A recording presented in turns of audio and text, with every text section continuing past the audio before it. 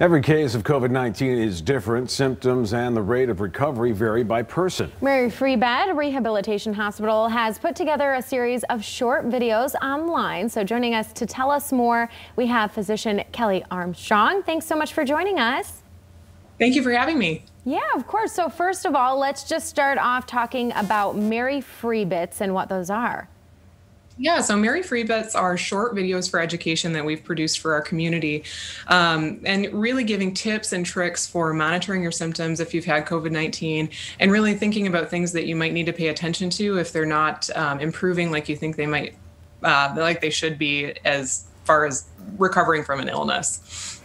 Kelly, talk about what it was like putting these together, because it does seem like so many people over the past, over this pandemic, symptoms have varied from, all kinds of different things. Yeah, we've had to be really thoughtful about what types of disciplines, as far as what kinds of providers are involved in this. Because COVID-19 produces symptoms that are so variable, we have all sorts of different types of medical providers that are involved with this. So I put together one based on sort of the overall medical piece of it. There's physical therapists involved, occupational therapists, even nutritionists to think about things that you might not think about when recovering from an illness like this.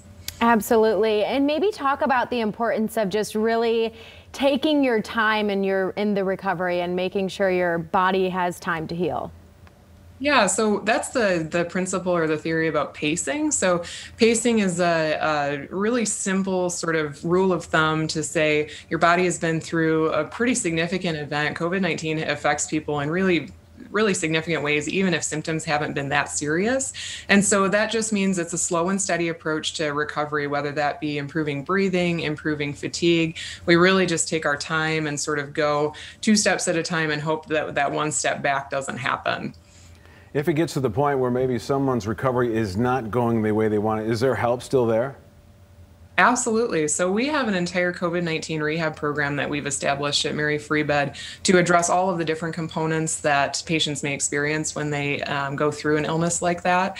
And so we have a team-based approach where a physical therapist, occupational therapist, psychologists sometimes, people have anxiety and depression related to COVID, nutritionists are involved. And so we evaluate a patient and sort of look at what each person's individual needs are based on how COVID has affected them, and put together a treatment plan that sort of helps bump them up in the areas of life that they're struggling with to get back to a more normal life. Yeah, absolutely. And most importantly, how can people find these bits and access this information? Yeah, so maryfreebed.com/bits is our website where these little snippets of information are.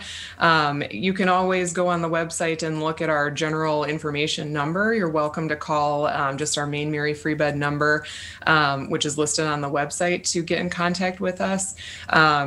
We can always sort of take each individual's information and try to talk you through if you need to see a physician or need to start with your primary care physician and things like that.